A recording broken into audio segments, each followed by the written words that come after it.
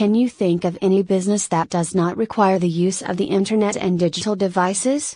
Restaurants, stores, institutions, hospitals, banks, almost everything has become dependent on the internet and devices. Well, if the internet did collapse, it might not affect everybody on Earth. Citizens who don't regard the internet as part of their routine, tribal community, senior citizens, disabled, or those who choose not to use it, would be perfectly fine. But for those living in a big city or using the internet on a regular basis, a day without it might seem to last forever.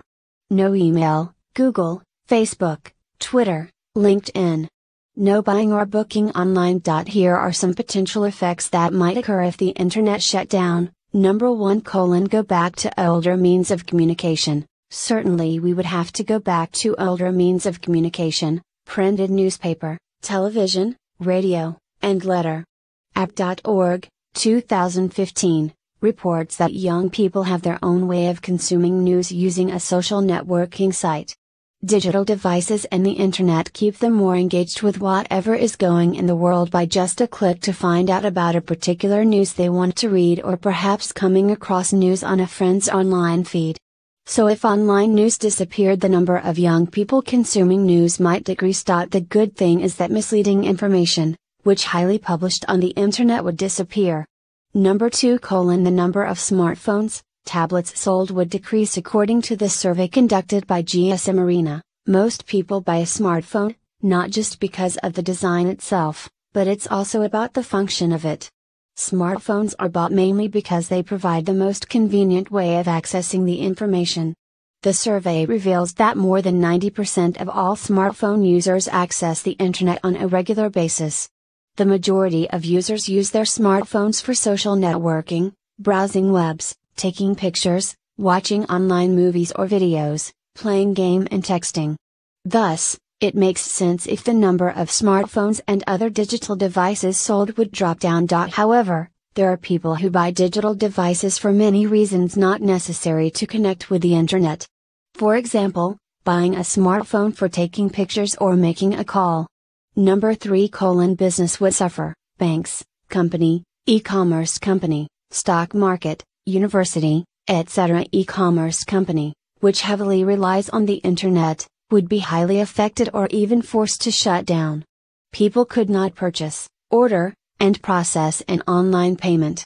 A bank using digital communications and storage, or an automobile company using the internet for supply and factory automation, everything that's large that relies on connectivity would get dramatically hit, said Alexander Posick, Chief Information Officer of the Institute of Electrical and Electronics Engineers. It's good to mention that without the internet the world would slow us down. We couldn't buy things quicker, couldn't communicate quicker, and couldn't find information quicker. Besides, there would be an increase in a number of face-to-face meeting or journey, as well as the number of document sending and receiving each day. Number 4: A sense of loss. Well, apart from hearing children or teenagers screaming because they cannot access their Facebook account, adults or parents would face some difficulties too. This is because people are used to having the internet as part of their everyday life. Without it, people would feel like something is missing, or wonder what to do with their time.